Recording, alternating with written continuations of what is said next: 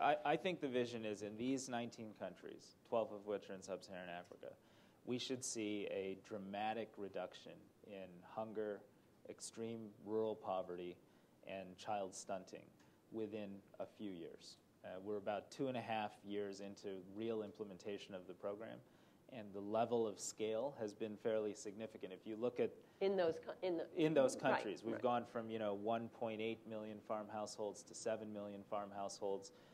The quality of the benefits they're receiving in terms of improved access to seed technology, new fertilizer technologies that are more environmentally friendly, but also more productive and more cost efficient from the perspective of producers, and their access to markets, often enabled by mobile phone-based technology and other modern marketing tools and systems, are all leading to a transformation. But the goal is in these 19 countries, each one we've identified what we call a zone of influence, which is essentially the kind of large-scale breadbasket of the country. In each of those areas, we're conducting household surveys that I think will, over time, serve as a DHS, demographic and health-like survey system for agriculture for the world.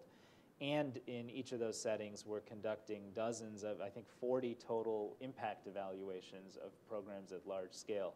So all that data will come in the next few years, but what I think you'll see is for those countries in those areas, you'll see a transformation of the picture of rural poverty, hunger, and child malnutrition. And I think that will be an important marker for the world in terms of what can be achieved.